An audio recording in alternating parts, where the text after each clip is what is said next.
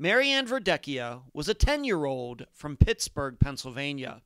She was raised by her aunt and loved to visit people in the neighborhood.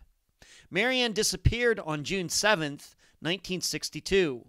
Her mystery was the last of 3 still unsolved cases to occur not just in the same building, but on the same floor over the course of 4 years.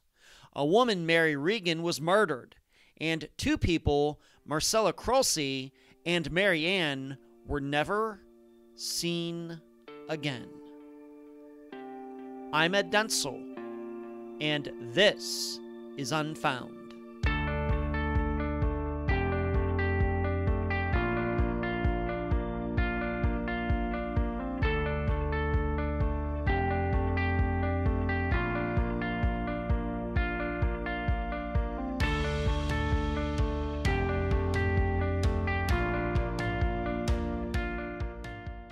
The human brain is a pattern deciphering machine.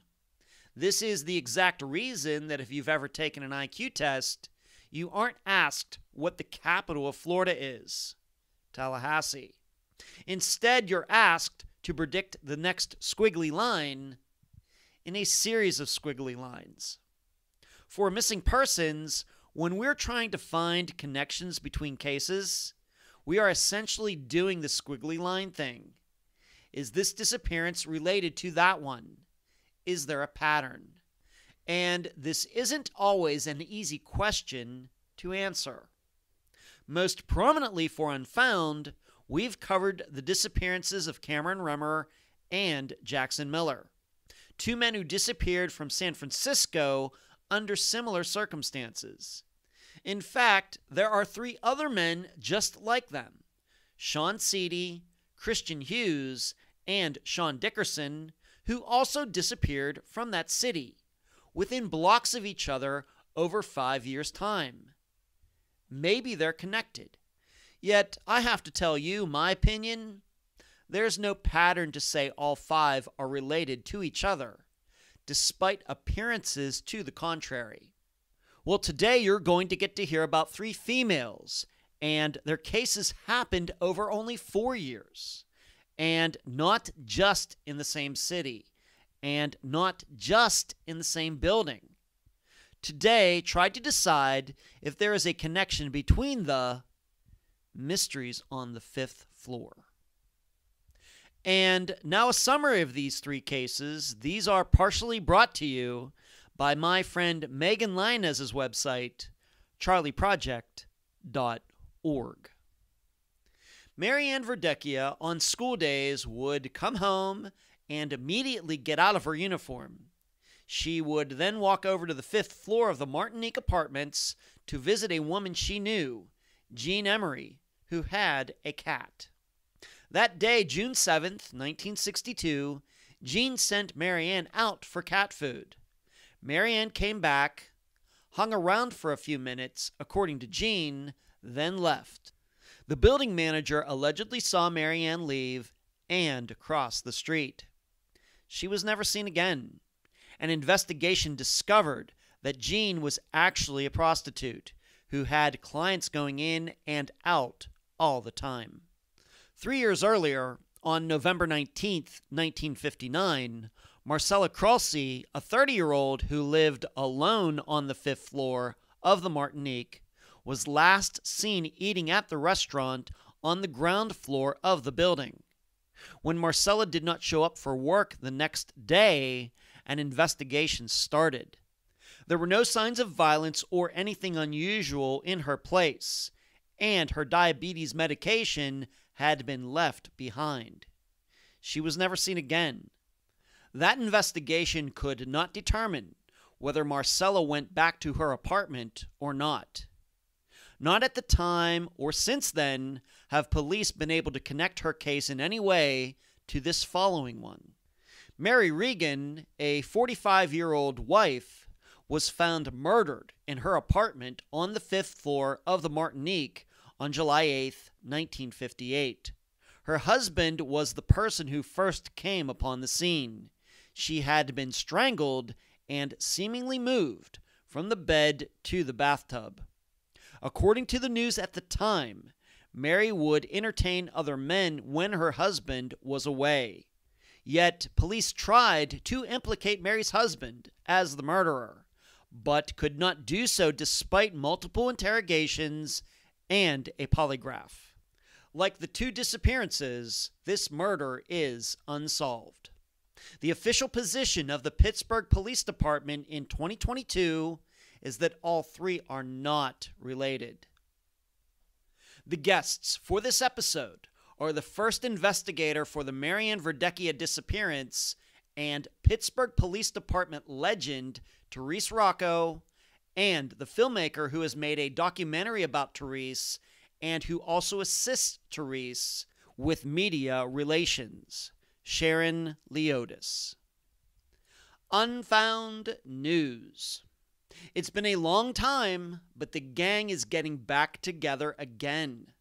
Next Thursday, February 24th, 7 p.m. Eastern, live, Dr. Telesco's monthly show with me as a guest will start up for 2022. As usual, this will happen on the Fischler College of Education and School of Criminal Justice YouTube channel. We will be discussing the disappearance of Evelyn Hartley. Next, memberships are now available to those who would like to get a little bit more from Unfound's YouTube channel. For the low price of $2.99 a month, you'll get daily update videos from me, the Unfound Now episodes early, a short preview of the interview for the upcoming episode, and a snippet of the Patreon blog. Please consider it. It's a heck of a deal. Finally, it's now official. Unfound is with Spotify. The biggest change is for those of you using the Podomatic app. Yeah, Unfound will not be there anymore. Unfound. Other than that, Unfound the program will supports continue accounts on as it has iTunes, for the Pandora, past Audible, 5 Podomatic, and a half Spotify, years. iHeart, Twitter, Instagram, Facebook, Deezer, and YouTube. Speaking of YouTube, on Wednesday nights at 9 p.m. Eastern, please join us for the Unfound Live Show. Watch, ask questions, and give the show a thumbs up. Contribute to Unfound at patreon.com/Unfound Podcast. You can also contribute at PayPal, paypal.me/Unfound Podcast. I also need to give a huge shout out to all the people who have monetarily contributed using Super Chat during the live show on Wednesday nights. Thank you for watching, and thank you for donating. The email address, unfoundpodcast@gmail.com. Merchandise, the books at amazon.com in both ebook and print form. Do not forget the reviews. The website, theunfoundpodcast.com. And please mention Unfound at all true crime websites and forums. Thank you. A note before the interview starts. This is not your usual type of Unfound interview. Yes, we discuss all three cases. However, please remember that Therese was only responsible for one of them. But to me, it made no sense to just cover Mary Ann's when the other two occurred on the very same floor within a very short time frame. I also have to admit, I really wanted all of you to hear from this amazing woman and was willing to alter the format just a wee bit to do that.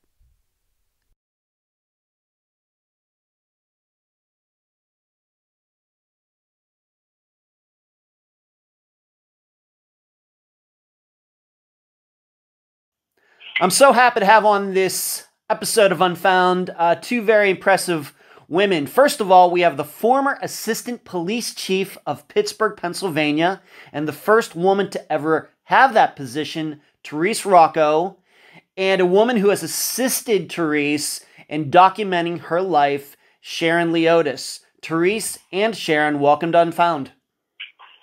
Thank you, Ed. Let's start here for Therese. Of course, she is the main subject of this interview today, of course, with these two missing women, and we're covering a murder. of course, very unusual for Unfound. Therese, let's talk about you.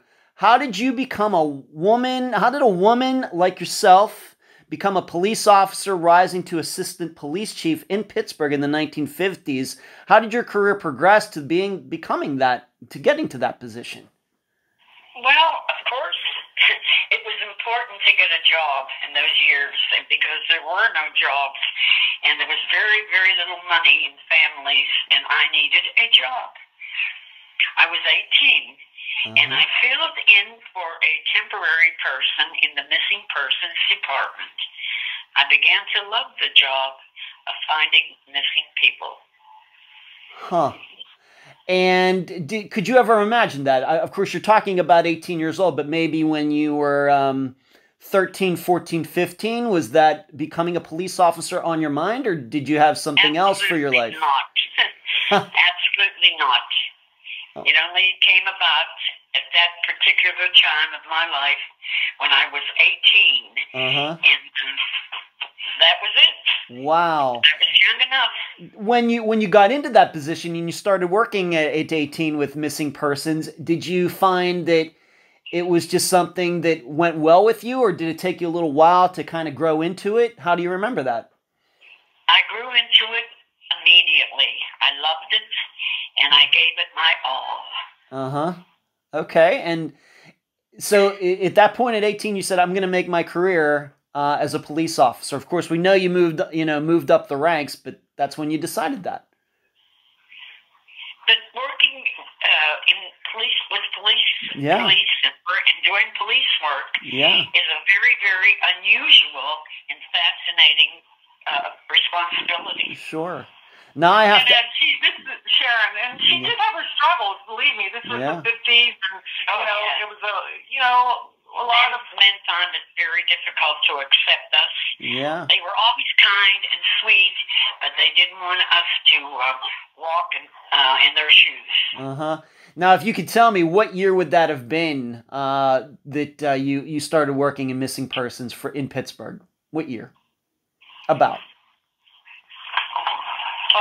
In the 1950s, the early 1950s. Yeah. Sorry, we don't have the year in front of us. Yeah. Okay.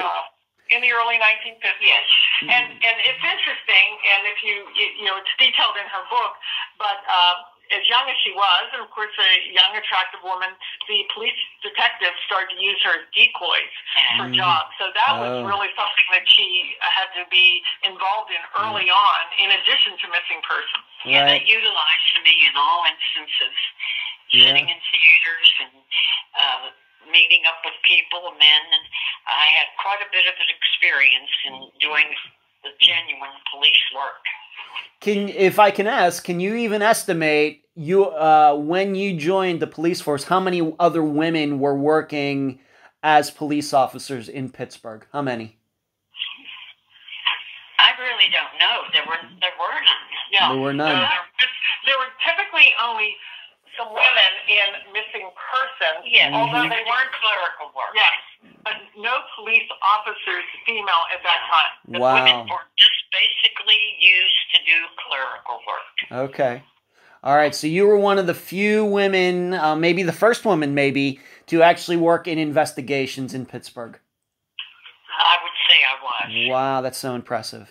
Good for you. Okay, and we, I'm sorry to interrupt, it was 1944 that she started. We just tracked our dates backwards. All right, 1944. Okay, 1944, thank you. And listeners should understand this is like a group interview, and Sharon has obviously worked with Therese, so some of these questions we may come back to, and dates and things come back to, and filling in some of the blanks here. That's totally fine. Okay, so you become in the missing persons in the 1940s and work your way up. So then I guess once Ann Verdecchia went missing, you had been working missing persons for a while. Absolutely. Okay. And I had a lot of experience, and that became my main object. Yeah. I wanted to find her. We never did. But however, I worked that case to the bone. Right. Now, of course, Marianne did not disappear until the 1960s, so you had quite a few years under your belt before this happened. To that point, if you can remember, were there any other disappearances that went unsolved, like Marianne Ann's has gone unsolved? No, not unsolved. There were many disappearances which eventually were solved. Yeah. All right. And Marianne's is that one that just, I guess every police officer, if you're an investigator long enough, there's that one case that always sticks with you, and Marianne's is yours. Yes, and of course you have to understand it did receive a tremendous amount of publicity. Right, right. And the listeners should know that by the time everybody's hearing all of our voices, that I will have posted, I've gone back and found some of those articles, and I know that, of course, Sharon has sent me a lot of information as well, that we have a lot of media files and things for this episode, so they'll get to see all the coverage that Marianne's disappearance got. And this is, in fact, to the point with your book called Therese Rocco, you devote a whole entire chapter to her disappearance. Yes. Wow. Okay. And I will be linking to that.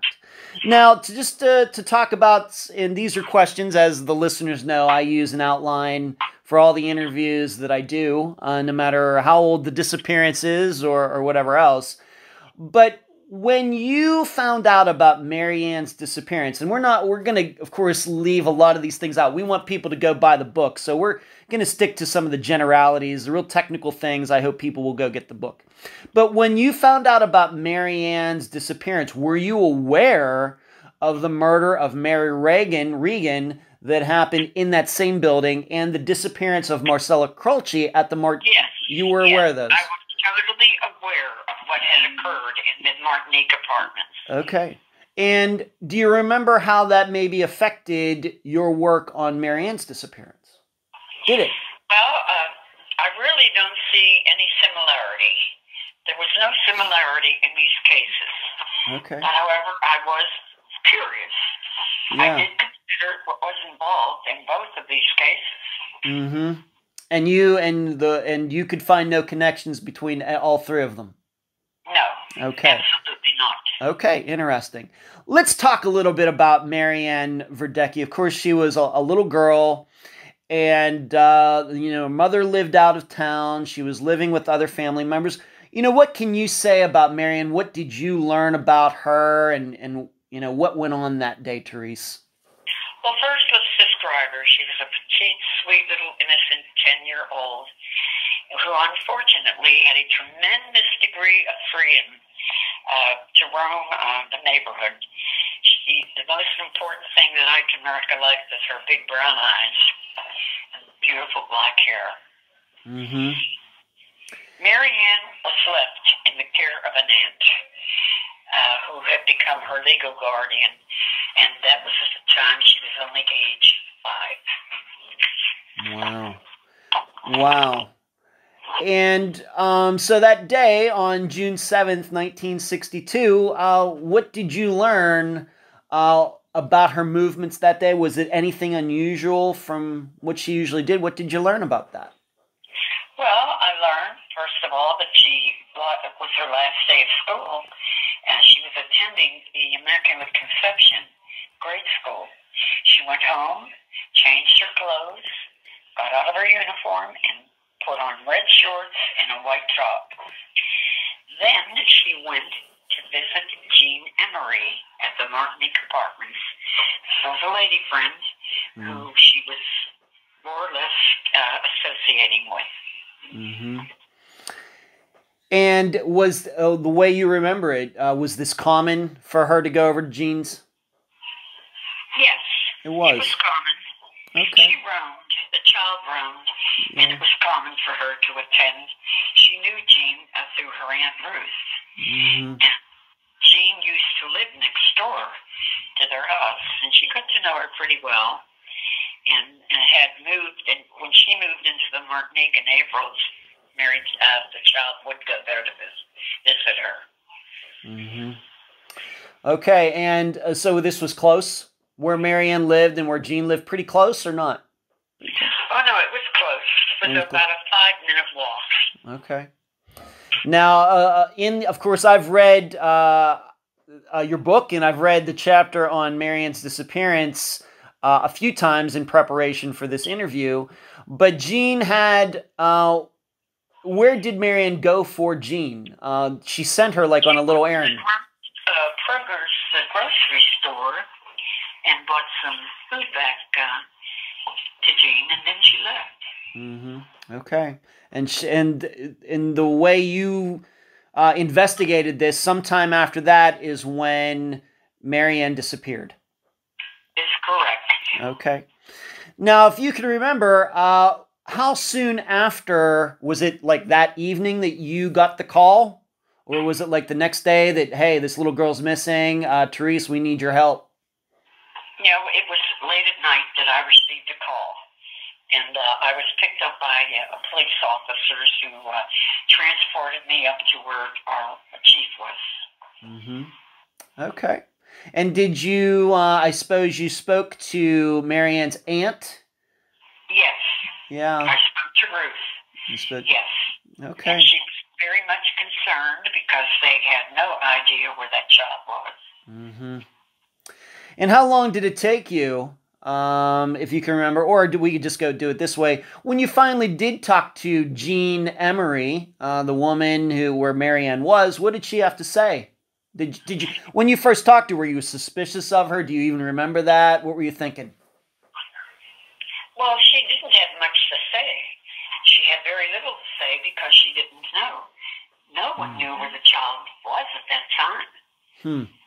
You know, all she had asked her to do was go out and buy some cat food, and she brought it back to her, and she had pretty much left at that point. Right. So Yes, and there was a gentleman who was in charge of the Martinique, right, and he watched her walk up the street, and that was the end of it. Right. And there were two boys who also saw her.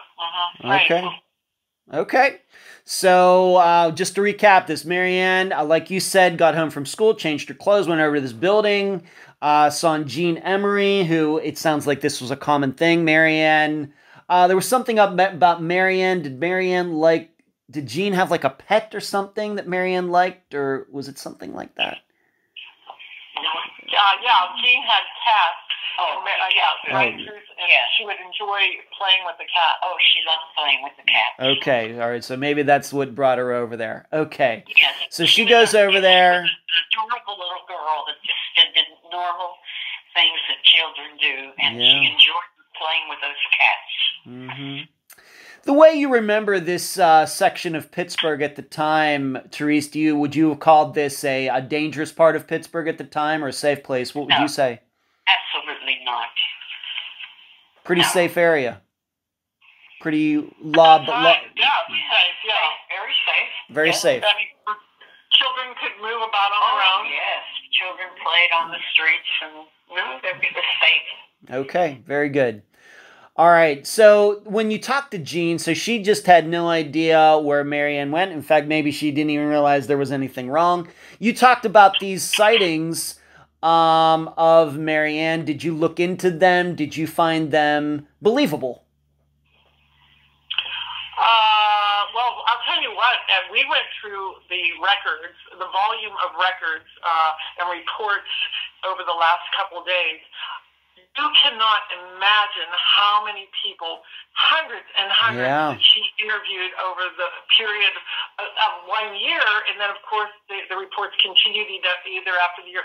What really was surprising to me, they looked into every car that was parked in that area. I saw a complete list of license plates. She tracked down every owner of the cars who were parked at the Martinique or near the Martinique. They got in touch with all of these people. Another example was a little fair that Marianne used to attend, a little circus in the park. She had attended frequently, and there was a man who had a dog show. So they tracked this guy down in Missouri, I think, and to find out if he may have taken her. I mean, extensive Yeah. investigation. I guess, I realize that. I guess all I'm asking, Therese, is was there any of these? I realize you tracked down all sorts of leads, and that's great. I wish police in 2022 would do that too. But were there any sightings that struck you as more believable than others that just didn't pan out the way you remember it? No, it was just like it did. Yeah, everything was checked out. Nothing was revealed. It was just a situation where we weren't getting any. Yeah, and every stone that they turned over, it's just nothing. Even reading these reports, you could see that people were just making calls into the police station and saying, "Hey, I saw a little girl up in the Hill District. She fits the description." So yeah, it was exhausting. I just even reading them. So no, nothing really came of it. Just okay. I can have recollection of that period of time where we were constantly on the phone, checking on people. It was difficult, very difficult. And we have a childhood friend of Marianne's with us today, and Therese went to every home with children and talked to every child.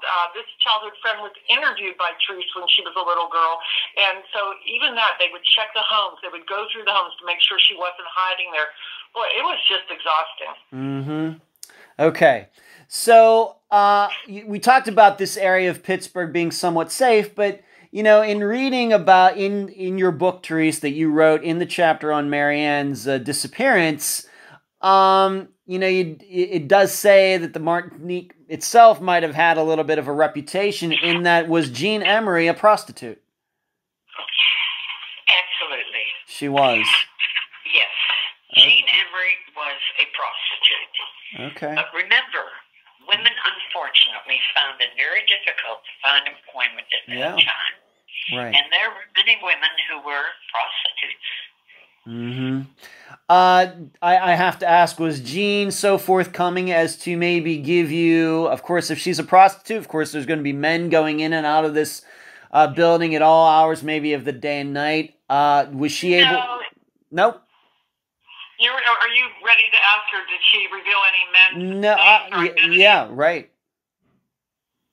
I asked Therese the same question, interestingly enough, the other day, and she said no, she did not give up any men because that was part of her livelihood. That was her livelihood. All right, so to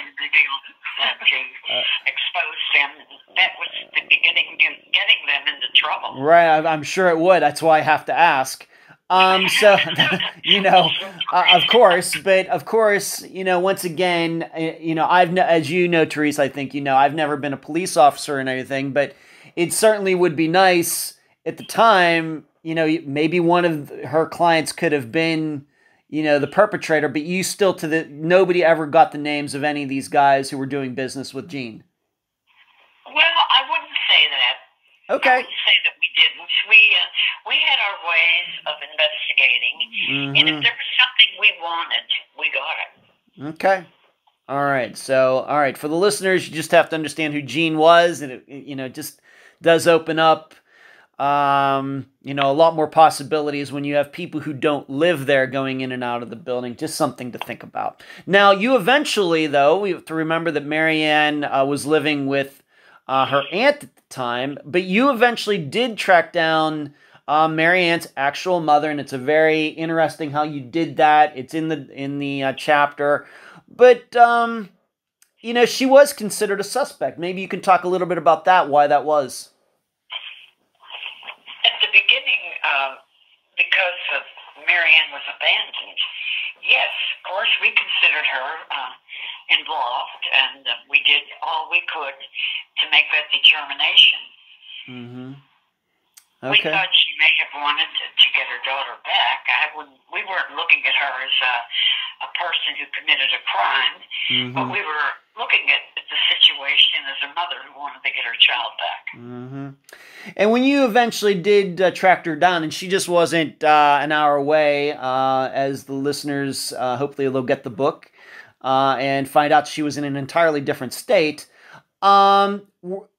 were you able to rule her out as a suspect very quickly, or did that take some time? No, we didn't look at the situation as a suspect. We knew she was a mother, And we waited till she came to Pittsburgh. Yeah. And we questioned her. We read through the questions yesterday, and it was a very thorough investigation, the questioning period between the mother and the father at the same time. Okay. Father was alcoholic. Yeah. He didn't have any concern or interest. No. Okay, so I guess what we're saying is once maybe there was a suspicion she might have come and gotten her daughter from Pittsburgh, but after talking to her, did you rule that out? Oh, yes, absolutely. She wasn't in a position to take that child. Okay. And Ruth was genuinely the woman that took care of her and was more like a mother to that child. Okay. Let's move on to this, and of course this is the next part of the outline that I'm doing, that I created for this interview with both Therese and Sharon. We want to talk about this guy. His name is William Dozier. Dozier, thank you. He was the building manager of the Martinique. Do you remember talking to him, Therese? Oh, yes, absolutely. Okay. He worked in the apartments, and we talked to him. But he was innocent. He had nothing to do with anything that involved this child. Yeah, I want to ask you about that because, of course, there have been, as with the internet these days, there's a lot of people always talking about a lot of things. A lot of people that have come across Mary Ann's disappearance, maybe from your book or the Charley Project or whatever, they've certainly talked about him a lot. But as you, the investigator at the time in 1962, you ruled him out as being a possibility in Mary Ann's disappearance. Yes, if we had a slight supposition in terms of maybe they could be involved, we investigated. We did polygraphs. Okay, and I want to talk about the polygraphs before we're done here. So you got to talk to him, and you'd already told me he actually said he saw Mary Ann that day. Yes. Okay, and he saw her leave the building by herself. Yes. He saw her at approximately 2:30 p.m. Looking out, he watched her walk up the street. Okay. When you finally did get to talk to him, once again, if you can remember, Sharon, of course, if you can maybe help with this answer as well. When he told you that, I saw her walking down the street in a particular direction, when you ended up going back and talking to Mary Ann's aunt, did she say, you know what, Mary Ann could have been headed here, she could have been headed there? Was she able to offer any idea of where Mary Ann could have been headed? No. Well, the assumption was she was headed home. Her childhood friend who's with us and knows that direction because she walked those streets when she was young, and she said, yes, she was bombed to Morewood, and that would have indicated that she was headed home. And she was seen by two boys who knew her, and they commented on the fact that she had been up there walking. Right. And they were neighborhood friends as well, right. And they had seen her. And I said, I asked Therese, how credible was that? She said it was credible to interview these two boys.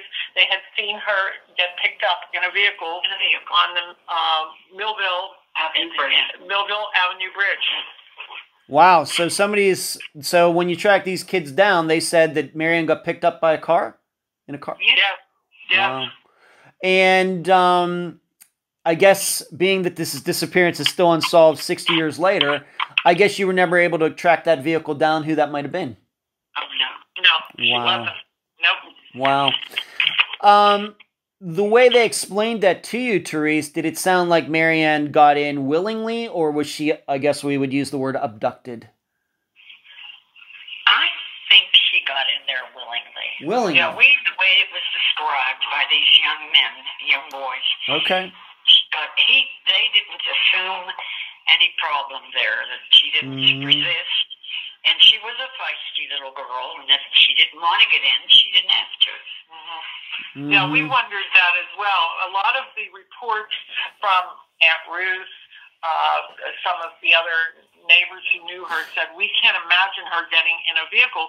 But then, as we discussed it, okay, if something was offered to her said, Yeah. how do we know that she couldn't have to entice her to get in? Right. Well, we as the listeners know, we don't do much theorizing or not. Right. I'm just wondering, but being that these two young men, these two boys were witnesses, of course it would make a big difference between her getting in willingly and her being forced in, of course. All right. According to the boys, it didn't appear as though she was being forced. Very good. All right. Thank you. Now, moving up many, many years to 1991, even though that's still over 30 years ago, there was this, I have to ask, Therese, were you still on the force in 1991 or not? Yes, I was were. on the force. Okay. So you then might have been intimately involved in this rumor. The case was reopened in 1991 about this minister who might have been involved. What can you say about that? Well, the case was reopened by Baldwin Police because of a qualified lead they received to search a local church's property. The parking lot of the church was excavated looking for Mary Ann's body. They did not find anything. What? That was the rumor, that was the report, and that was the purpose that occurred. Yeah. Your opinion 30 years later, now in 2022, what is your opinion on that matter? Do you lend any credence to it, or do you think it's just some rumor that nothing? Well, at the time, you looked into everything, and I considered it had to be looked into further. Well, it's just at the time, and we actually spoke to an adult now, a woman, a senior, and she was friends with young men who associated with this minister. So we pursued that the last couple of weeks as well. And she said that she always had just a strange feeling about their connection to this minister. So when she was driving by in 1991 and she saw that parking lot being excavated, she said, he did it. I know he did it. In her mind, that's what she said. So she said that feeling came back to her, from when she was associated with these young men. So, yeah, I mean, it's hard to say, but Therese has always told me that the lead that Baldwin Police received was extremely qualified, and that's what we have to go on. Right, of course. I know Therese has to go on that. I'm just asking in retrospect, is this something that you still think is a serious lead in her disappearance, or do you think, have you now since dismissed it? Well, I think she's still considered. All right, sure. I think Therese can answer that. I'm just asking her opinion on the 1991. And everything can develop into the lead, especially buried down into the earth. Yeah. Okay. And that's our concern. And was she buried there? Was the investigation thorough enough? That's what Therese always wondered.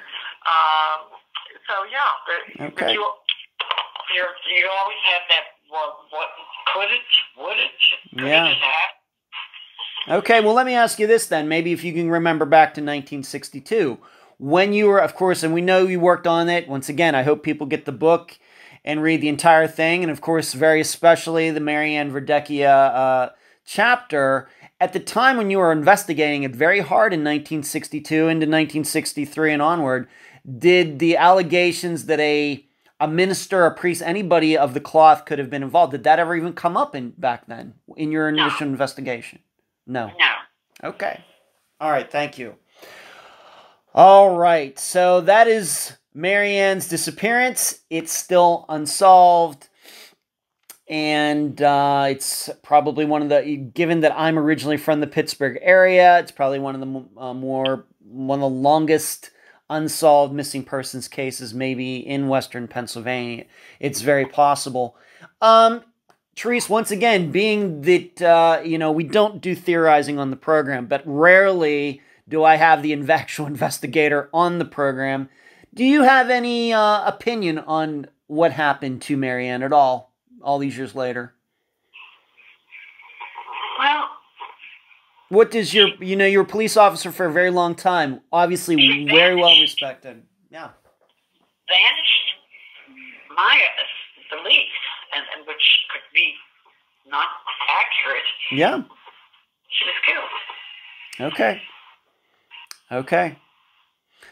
All right. So that is the disappearance of Ann Verdecchia, and I want to once again tell all the listeners that we've only covered this in the most general terms. You're going to hear, you're going to read in the book where how Therese and others were able to track down her mother, and that process and all the footwork they did. And Therese writes about a lot of her feelings at the time, and all the procedures that, of course, still happen today in missing persons cases, but in 1962 terms. I found it very interesting, maybe especially since I'm originally from the Pittsburgh area. So let's move on to this. And I realize that, Therese, you're not I don't think the main investigator on these, but I think we should touch upon these because they happened seemingly in the same building or of a person who was living at the building at the time. I just want to ask you again, just to remind the listeners, when you got involved in Mary Ann's disappearance in 1962, did you know that the murder of Mary Regan happened in the same building? Yes, I did know that. Okay. Absolutely. Okay, and if you could just pass along, what are some of the general facts regarding Mary's murder? Now, we have to say murder. She was found and she was murdered. What are some of the general facts, if you can tell them to the listeners? And Sharon, of course, you can help too. Sure. Yes, she was found dead by her husband, and she was in a bathtub. Okay. When you started working on Mary Ann's case, did you have any... now, you've already stated in this interview that you do not think these are all related, but when you started working on Mary Ann's disappearance, did you track down the investigator from that murder? Do you remember talking to this person and, like, exchanging notes? Absolutely. Mm-hmm. Absolutely. Anything in particular that maybe sticks out to you all these years later? Once again, I realize it was not your case, but anything that strikes you now? Well, there were approximately 75 people were questioned. Wow. Nothing came out of them, came about. Mm-hmm. Do you happen to know, once again, I'm not, I've never been a police officer, but I do know how many times husbands are charged with their wives' murders, and a lot of boyfriends are suspected in disappearances. Is it your impression they took a long, hard look at the husband in this? And what do you think about it? Has the husband, in your opinion, been dismissed as her murderer? He was not. No, he was never charged, so evidently there was nothing there. Mm-hmm. Okay. So, and we have to remember that Mary's murder happened in 1958, 4 years before Mary Ann went missing. And of course, Mary is an adult.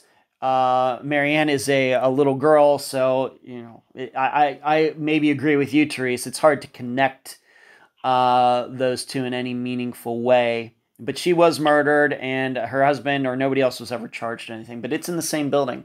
Now, that's what's so interesting, that all of these murders and or disappearances happen in the Martinique, right? Which is unusual. Yeah. Maybe and another thing, don't forget, if you know or not, they all lived on the 5th floor.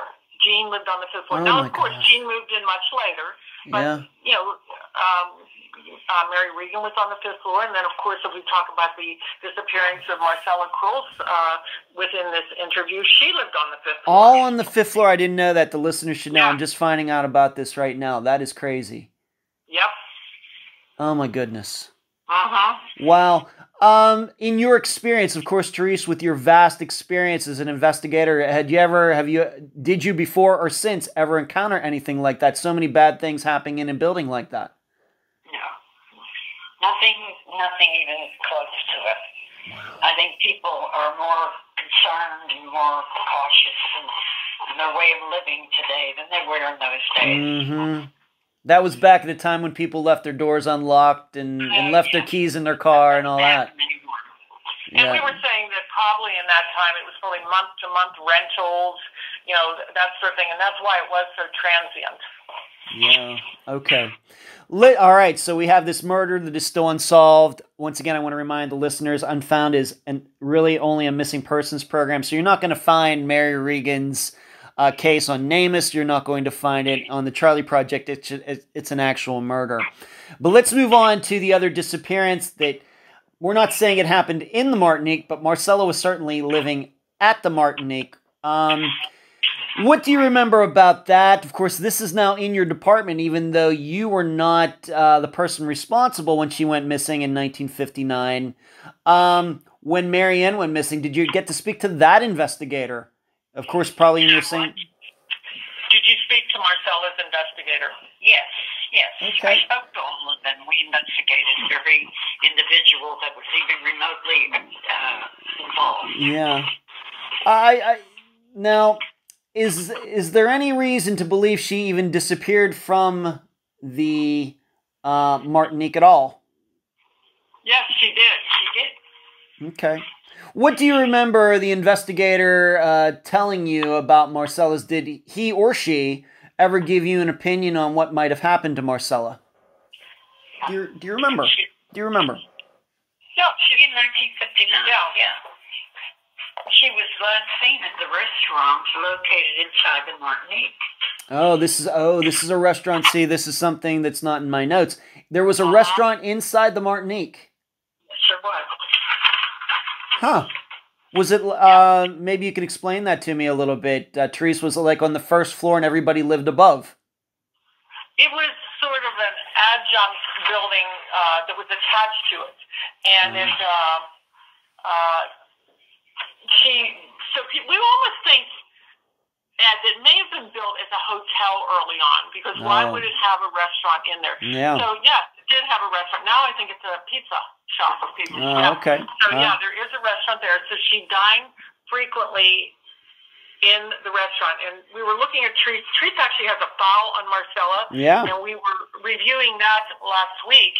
And from what we understand, she would have a gentleman friend who would come in, and he was questioned after her missing about the disappearance. And of course, he didn't know anything, but he frequented the restaurant with her for drinks and dinner. Wow. Okay. So I didn't know that. It sounded to me when I've read about this, I don't never put it together that the restaurant was connected to the Martinique. So I guess all of these are connected. Can be connected to the building itself, and they all lived on the 5th floor. How crazy! I know, isn't it? Yeah. So once again, just to ask you again, Therese, once again, if you can remember the lead investigator, whoever he or she was, did this person ever give you an opinion on what probably happened to Marcella? I mean, in their work. Do you remember? Well, yeah, she, I believe, a lot of people surmise that she just walked away, but I'm asking Marcella, all I'm asking Therese, when the investigator, did the investigators at the time, her co-workers, ever offer an opinion as to what probably happened to her, to their best guess? Well, for one thing, she was diabetic.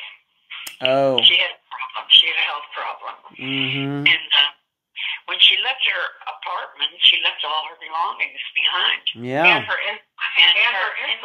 That's it. Yeah. Okay, so we might think that she went and ate, and I maybe never went back to her apartment at all and walked off. A lot of different things could have happened. And in fact, in maybe some ways, it's kind of like Mary Ann's. If we're to believe that Mary Ann was seen walking away from the building and disappeared, it sounds maybe like Marcella was walking away from the building and disappeared. So we just don't know. All right. Just to interject something else, Ed, on this case. Please. On November 25th, this gentleman, and I don't know if I can use his name or not, but he went to the restaurant. It was called the Belvedere Restaurant, and this is after she was missing. He went to the restaurant, and he was asking around about her being missing. So we thought that was a little odd, too. Why would he return to the restaurant to ask about her, knowing she was missing? Mm-hmm. Not sure what to make of that, and the listeners just have to remember, although, Therese, you were in the missing persons department, Marcella was not one of your cases. Right, but we do have the formal report in our hands. Okay. I'd like, did you, Sharon, did you send those reports to me, or could you, or are we allowed to make them public? Do you know? No, we're not. Okay. Therese will answer that. Yeah, Therese says no way. Okay. All right. Gotcha, Therese. All right. I try. Well, Therese, I had to ask. You know I had to ask. As a reporter, I got to ask. You know, Therese, you've talked to enough reporters over the years. You know how picky and nebby we can be. Oh, I know all about reporters. Okay. I read my pocket every day of my life when I work on reports. Yes. Okay. Very good. All right. So those are the three, and I just want to ask you again, in your opinion, Therese, the way you look at these three unsolved cases, they're not connected at all. No. Okay. No. All right. All right. So maybe they are, maybe they weren't. Now, you brought up this, and this is once again in the outline. You already brought this up about polygraphs. What can you say about polygraphs back at that time? You used them.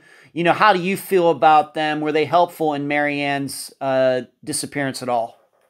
Well, we relied on them very much. We relied on polygraphs, and they were, at the time, the name of the game. Mm-hmm. How many people, if you can remember, how many people would you say you gave lie detectors tests to regarding Mary Ann's disappearance? Would you say it's less or more than 10 or 20, 30? I would say about more than 30. Wow. That many. Yeah. Wow. Okay. And yeah, I had a superintendent at the time who was very, very much concerned about everything at Gilmore, and we were able to do what we wanted with that case. Mm-hmm. And I can imagine that, Therese, just looking over the volume of reports and the people who you question. I can imagine that you did do that many polygraphs. Yes, we did. Yeah. Okay. All right. So polygraphs were used in Mary Ann's. We talk about lie detector tests a lot on Unfound. We know that they are not, of course, they can't be used in court.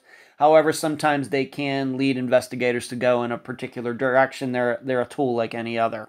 All right. So you polygraphed a bunch of people, but Mary Ann is still not found 60 years later. Let's move on to this. Maybe I should, let's talk to you, Sharon, being that you've been a part of this conversation.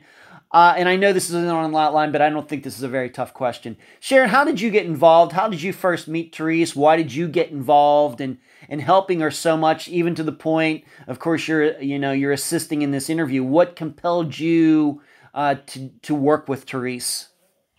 I had a very, very close friend who has since passed, and he was a cousin to Therese, and when I saw him one day, he told me that she was writing her memoir, and I had never met her.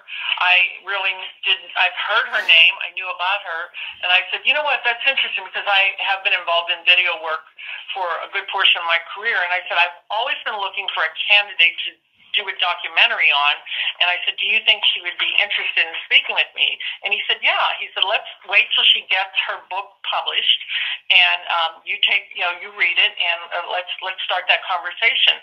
So unfortunately, he passed before I got to meet her, but ironically, a few weeks after he passed, I happened to see her in a local restaurant, which was just unbelievable. I recognized her from some photos, and I approached her and talked to her about it, and she was very interested. And I don't know if she completely understood the full scope of a documentary, but it was terrific. We got to interview a lot of individuals who she had worked with in her career, including Cyril Weck, Sheriff Mullen, who is the sheriff of Pittsburgh, a lot of women who are very successful now, who are chiefs of police, involved in the police force, who really, she was their mentor and role model in their career, and they credit so much to her. Yeah. What year would this have been that this all happened? We worked on the documentary from 2017 through 2019, and we premiered it at the Heinz History Center downtown. They were very interested in it when I approached them. We had a fantastic evening of 500 people attended this, and we brought her up on stage at the end and had a very wonderful interview, and she was able to sign her books at the end of the evening. So it was just, and you know what, it was a tribute to I wish I a could have woman gone. who really had never, I think, received the accolades that she truly deserved, and I think that's why everyone was in there in force. And the police chief showed up that night. The Pittsburgh Police Video Department showed up that night. It was really a wonderful evening for Therese. All right, so Therese, you and Sharon have known each other for about 5 years then? 5 or 6 years. Yep. 5 years, okay. How does that feel, Therese? You know, you started your career in the 1940s working on very high-profile cases, probably the most high-profile missing persons case in Pittsburgh history, Ann Verdecchia. You know, you retire at some point, but then a woman like Sharon comes along at some point and says, you know what, I'd really like to make a film about all the great work that you've done. You know, how does that make you feel, Therese? Well, I'm very honored. I feel very honored. I always did what I had to do and never looked for accolades. But believe me, I appreciate the concern that I'm being given, and I'm very grateful for this young woman. Yeah, okay. Very grateful that she has come into my life. Yeah, okay. Let me ask you, Therese, a little bit more about just the job of police work, and I'll just read it. You know, I understand it's estimated that you and your team investigated approximately 45,000 missing persons cases during your entire career, finding thousands of those individuals. What are the keys to being a good investigator? Liking your job, wanting your job, developing an interest in what you're doing, and secure good contacts. And the most important thing, never give up. Never give up. You know, Therese, I don't know. That's it's great advice. I don't know if you know this, Therese, but just this, and I don't know if I've told Sharon this either. You know, I know we've had some a lot of emails back and forth, and I know that I've given you some of my, my resume and everything, but I have started speaking to criminal justice majors at some schools in Florida, and of course, because my experiences in missing persons cases, I've started talking to these young people, 20, 21 years old, criminology majors, sophomores, juniors, seniors, and, I'm trying to help them learn about investigating missing persons cases. And I can tell you, certainly I'm going to be adding to my presentation that I got to talk to you, Therese, and, and what you've had to say about all the great work you did. 45,000 missing persons cases. Did it seem like that many, Therese, while you were doing it? Absolutely not. It was just continuing process of a job. And she had a team. That's what she always gives credit to her team. She said, I couldn't have done this without the support of my employees. Yes. Yeah. Was this something that, and you talked about how you started doing this was when you were 18 years old. Was this something like when you started doing it, it was like, you know what? I think this is what I was meant to do with my life. Is that how you felt about it? Absolutely. Yeah. What do you think, looking at yourself, your own qualities, your mind, your abilities, what do you think it was about yourself that made you go right into this? Because as you know, a lot of people, that would not be the thing for them. What was it about you that you made it work so well together with the job? I had an inquisitive mind. It was unusual. Even when I was going to school, I just had to dig into everything and know everything, and I believe that's part of the thing that makes you what you are. Mm-hmm. We actually, and she became very visible within the city too, Ed, because once a child did go missing, she was on, the reporters would be in her office, she would be on TV. So really, she was, I always say to audiences that she was the Amber Alert before Amber Alert was there. The Therese Alert. Yes. The Therese so Alert. She would get the word right at my office. Yeah. Get there with the cameras and she would get there. And just to go back too about you being in front of some criminal justice students, we spoke at Penn State. She's spoken at Penn State, Duquesne for criminal justice. These young students were just amazed at who she was, what she accomplished. And she also taught at Carlow College. She was an instructor during her career for criminal justice. How did you like doing that? How did you like the, being, of course, going all over the streets of Pittsburgh with these investigations? How did it feel to be in a classroom for a change, Therese? I loved it. And what really, really impressed me were some of the smart-ass questions that these young people would ask. And that's when you know you're accomplishing something. And working with the History Center, just a little side note, when we were working with the History Center of Pittsburgh, John Hines History Center, they had actually done their research, and they were the ones to inform us that she was the first female assistant police chief in the country. We didn't know that. Wow. That's so impressive. So impressive. Let's Therese, allow me maybe to switch this question around a little bit then regarding how, eventually you would be the person that reporters can talk to. How can the media do a better job? Once again, in your experience, how can the media do a better job of reporting on disappearances, whether that is like new ones that are happening right now or, old ones like Mary Ann's? What can we do better? What has been your experience, dealing with media in missing persons cases?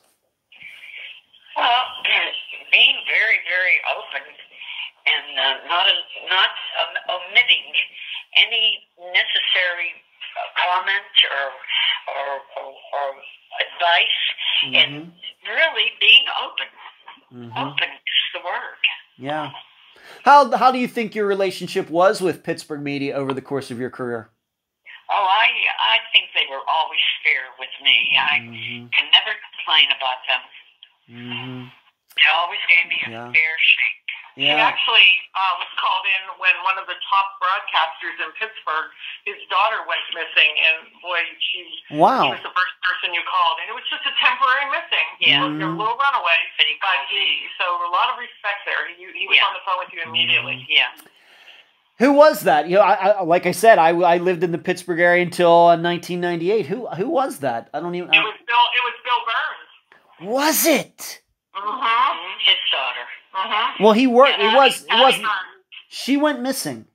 Just briefly, a young girl. He didn't know where she was. Oh my gosh! She was an independent little girl at that time. Way before she ever appeared on TV with him, she went missing as a teenager. Missing, just a little. I don't even know where they found her. Was she in the neighborhood? She was somewhere. I did not know that. Well, Therese, I remember I go back to the days of Ray Tannehill, Bob Kudzman doing the weather, Paul Cannon, back then, all those, that's what I grew up on, watching TV out in Leechburg, Pennsylvania. So Bill Burns' daughter, I never knew that. That's so interesting. I did not know that. Okay. Well, all right. He was upset, but she was missing for a few hours. Okay. Well, you know what? If they found you, they found the right person, right, Therese? They want to get a job done. They went and found you. Okay, great. Maybe one more question is, of course, you were one of the first women, if not the first woman, on the Pittsburgh Police Department. A lot more women have, I think, started working on the police force in Pittsburgh and elsewhere, 1970s into the 1980s. How did you were you a mentor to these women? How did you show them the ropes? Well, I was I was instrumental in making it possible for women to come on, and I had a lot to say about them. I would attend classes and their classes, and I would lecture them, and I can always remember how respectful they were. And just speaking to them, Ed, when I interviewed them, for instance, Chief Cookie Coleman, who was Chief of Police of Wilkinsburg, just how Therese carried herself, how she handled herself in certain situations at the office. It's all in the documentary, honestly. They admired her and respected respected her so much for that. And so I think it was a true mentoring process, that she was calm, collected, knew how to handle the men. You know, so she really, Kathy McNeely, who was Chief McNeely's wife later on during the course of history, she was the same way. These women have risen. Commander Linda Barone right now on the force. These women credit her for their ability to rise to the positions they have. Wow. I have to really be very concerned about the respect that these women gave. And here's an interesting little tidbit too, because she fought for, this is early on now, she fought for the women to go to attend the police academy. Early in her career, the women were just brought on. They became police officers, but they were never permitted to attend the police academy. Wow. She worked with Eugene Kuhn at the time, and she worked with, he could not believe this, because she was teaching at the academy, and she had not even attended it. Therese, could you ever, you know, when you started in the 1940s, could you have ever imagined the way your career went to the point where you're mentoring these other women and, you know, they're thanking you, you know, for their careers, you know, blazing the trail that they've now followed? Could you have ever imagined that when you started at age 18? No. It must. I would never have imagined that it would have eventually come to what it came to. Yeah. I'm guessing when you started in the your career, that you didn't suspect way down the road that you'd be writing a book and then be making a movie about you, right? No. Never. Okay. And I do credit her for writing that memoir, Ed, because that was the basis for the documentary. I mean, there's so many cases that she covers in this book, and believe me, if you go down to her file cabinet and you see all the cases she handled, you cherry pick the cases that you wanted to really discuss in the book. You could come to my home now, and I have a cabinet in my basement that looks like a missing person. Wow. Well, I might just do that, being that I can't get my hands on some of these files. I might have to go there personally. You're welcome anytime you want to come. All right, I'm gonna seriously take you up on that. I appreciate that. Let's just talk about the book, because we want people to check out your book, Therese Rocco, this memoir. You know, what was the motivation for publishing it, starting down to write it? You know, as you know, most police officers don't end up writing their memoirs. What motivated you to do so? I just like to write, and I would sit in the evenings. I would sit at my table, my dining room table, and scribble and write. And I was amazed at what I had in my mind. I was recording. Yeah, she did it all by hand over time, and she wrote chapter by chapter, and then sought out a good publisher as well as a good editor. And gotta get those. And it's really an interesting read. I know, I've read it. I have it on my Kindle. I got it back in 2018 when I knew I was going to be speaking to Therese back then. So I've read it. How she recalled all these. Well, you're a good investigator. You recalled so many details about individuals: the color of their hair, the way they walk, the way they talk. Teresa was it just blew me away. Yeah. Okay. And I paid attention to people. Yeah. And then someone would say, "What were they wearing?" She had I think she had a green sweater on. I don't know. I said, I remember. I don't know. My vision just collected it. Yeah, that's what you talked about, being a great investigator, and like you said, you once you started doing it, it felt like it was something that you were meant to do, and your mind went very well with it. Right? And do you know that you may recall this, that she appeared before the Senate in 1985 and really helped change a lot of the legalization about missing children, because there were a lot of organizations that were frauds that were helping families find their children. So by her testifying, they really, really changed that at that time, and were able to shut that down, that families and individuals had to work directly with the police prior to contacting these organizations. Yeah. Okay, very good. All right. What I will say here is if you are interested, I'm speaking to the listeners now, if you are interested in more cases that Chief Therese Rocco investigated and solved, please find her memoir on Amazon. I guess it's both in ebook and print form. Correct, Therese? Yeah. All right. And it's called Therese Rocco. Is there some sort of subtitle to that, Therese Rocco? The subtitle is Pittsburgh's first female assistant police chief. Wow, okay. Now we know it's the nation. Now we know it's the nation. Okay. All right. So if you're interested in a read, I know a lot of people, my listeners, love true crime books. This is one to check out, an actual investigator working on missing persons cases, including the one, of course, we talked about today. We talked about two, but one primarily, Ann Verdecchia's. And as far as Sharon, a documentary of Therese's life is also available, titled The Epitome of Grace, The Life of Therese Rocco. And the listeners should know Therese spells her name Therese. She's not a Teresa, she's a Therese Rocco.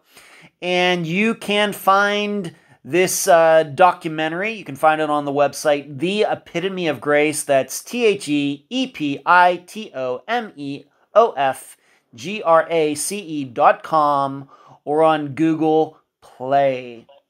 Therese and Sharon, any final words before we complete this interview? Well, we just appreciate the fact that you've given us the time to keep Mary Ann's memory and her investigation alive. And actually, this afternoon, we are going to be meeting with some Pittsburgh police detectives who are coming here to reopen the case with us. So it is still alive and active. Wow. How do you feel about that, Therese? It's hard to believe 60 years later. Of course. I feel terrific. Yeah. Well, I'm still very active. I can tell. I am very grateful to the Almighty God that my mind is perfect. Yeah. In fact, this is interesting. 3 years ago, when they found a body under a patio slab, and you brought up Marcella, which is interesting as well. She was still active, and the detectives came to Therese's house asking about the Marcella Krulce case, because from what they could determine, these remains were around the same time. Yeah. Do you know Therese had her dental record in the file? Wow. She was able to turn it over to the detective.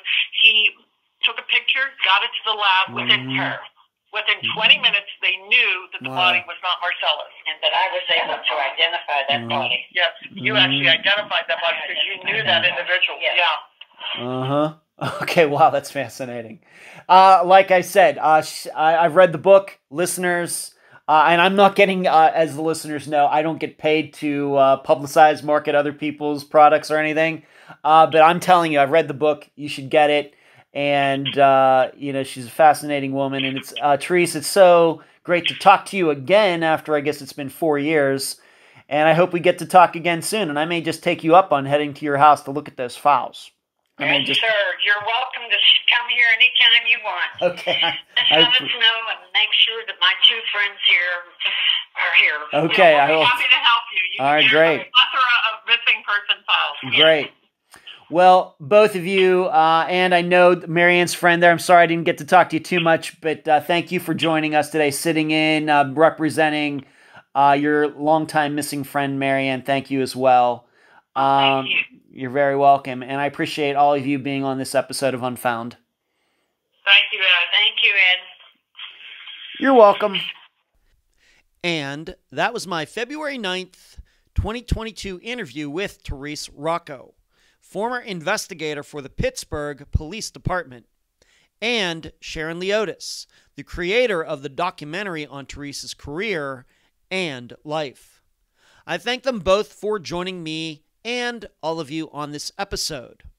And thanks to Mary Ann's friend who provided moral support to both during the interviews.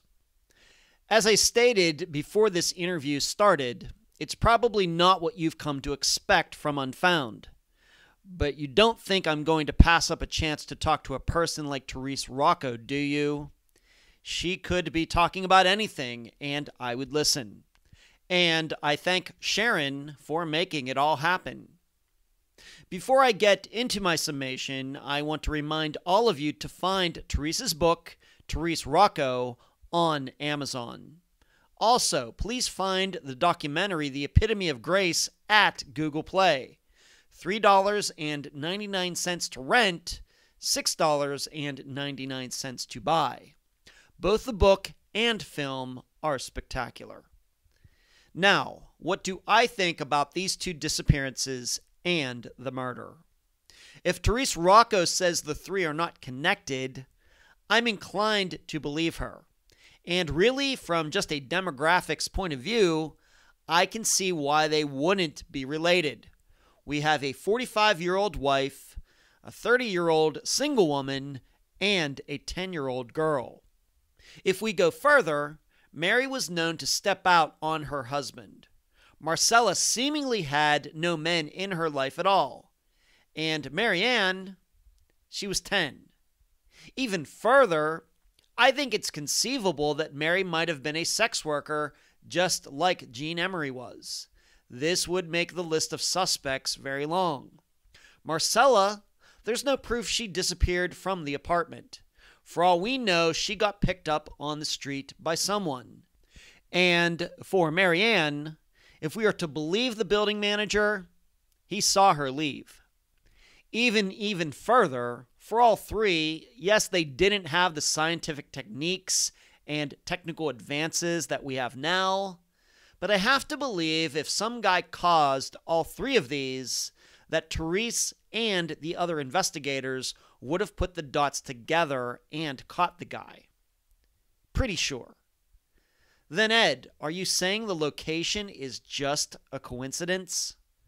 I think what I'm saying is we must look at all three, even though one is a murder, the way we always look at disappearances.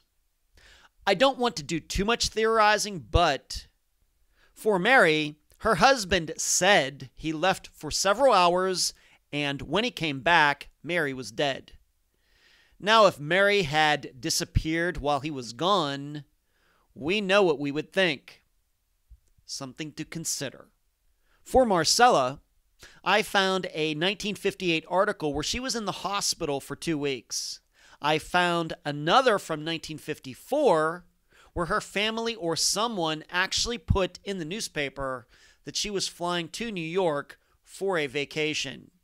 I found an article from 1942 where her family put in the paper that Marcella got her tonsils out. I also found a 1948 article where it was announced Marcella completed her secretarial course.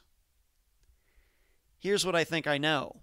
It wasn't Marcella who was airing all her private stuff in the newspaper. Also something to consider.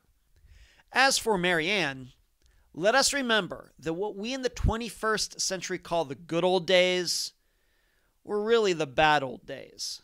No Amber Alerts, no tracking of pedophiles. There was that uncle who was a little too touchy with kids, who was dismissed as just being friendly.